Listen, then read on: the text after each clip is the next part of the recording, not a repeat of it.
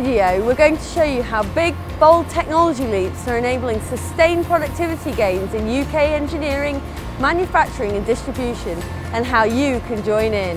Right now, in Europe, raw materials, parts and components are making their way independently through the production process, with machines, products and sensors spontaneously communicating with one another, making decisions without direct human intervention. The Advanced Manufacturing Research Centre is backing that vision of the future by building a brand new £40 million factory in Sheffield. So we're bringing together industry experts, academics, backed by government to really focus on innovative products for reconfigurable manufacturing. We're here to develop the understanding, adoption and deployment of them throughout UK industry. We're looking at augmented reality, taking information from the CAD system and displaying it on parts like a wing. And 3D printing is changing the world in terms of the ability to prototype much quicker than we've been able to in the past. That sounds great, but how can businesses get involved?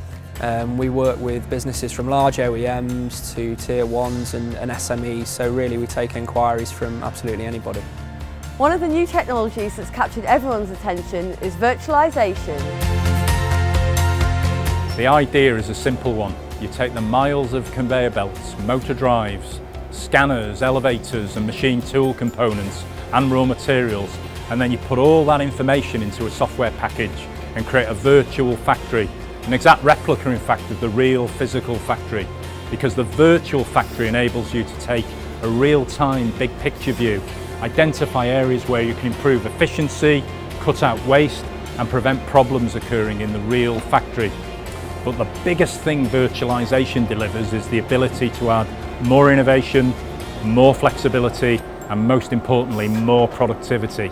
Today every sensor button and monitoring device has the potential to become a participant in the Internet of Things, each with their own IP address.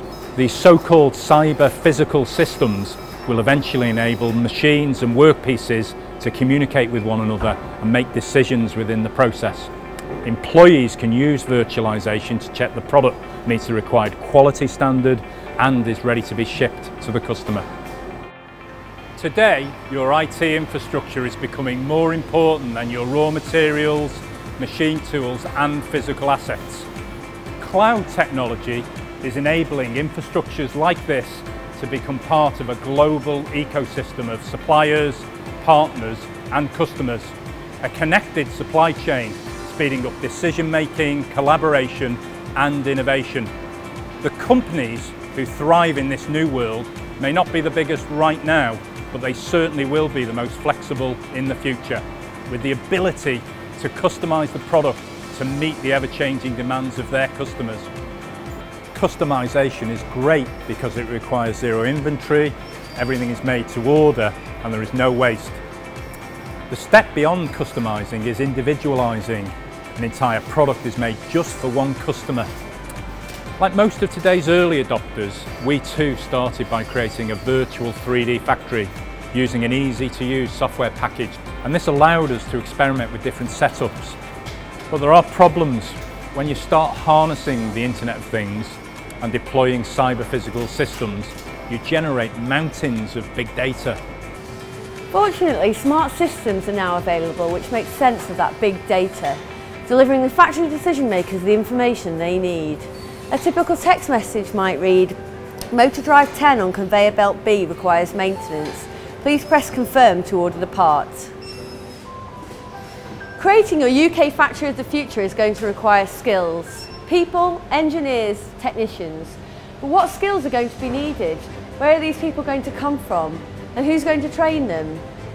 To answer that question, I travelled to Coventry to one of the high-value manufacturing catapult centres, the Manufacturing Technology Centre, where they've just opened the Lloyds Bank Advanced Manufacturing Training Centre. There's no point generating the technologies unless you also generate the people who can use those technologies. The engineers and technicians that go through this training centre will have a grounding in all of the old technologies, but then they will have all of the skills needed for the new technologies that we're developing. So how do our engineering skills in the UK compare to those in the rest of the world? I think the problem we have worldwide is there aren't enough engineers and there aren't enough people coming through with the right skills to really drive the industry forward. The unique thing about the centre is the access that we've got to all of the new technologies that we're developing as part of the Manufacturing Technology Centre itself.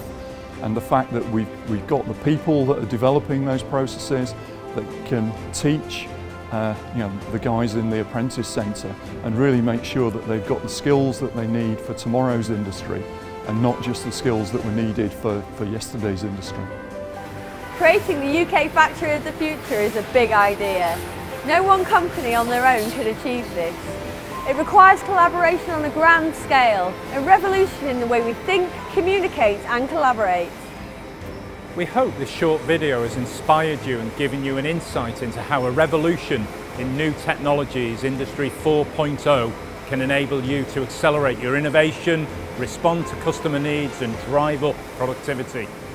Siemens can help you review your options, overcome challenges and provide the technology, equipment and engineering expertise to build your factory of the future. Give us a call, we'd love to talk to you.